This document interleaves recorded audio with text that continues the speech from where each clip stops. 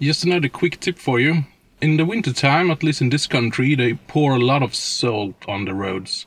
So what happens is that the salt gets on the brake, the discs, and you very easily lose braking power. And since you're driving an electric car, you usually use, or at least I usually use, regenitive braking. So I very rarely use the brakes. So just make sure to try to brake just when you start in the morning. Try to use the brakes to see that it works properly, and if they don't, which happens to me a couple of times each week during the winter season, just accelerate a bit and brake very hard, like 3 or 4 times, so the brakes works. Alright, just a quick tip. Drive safely and see you in the next one. Take care.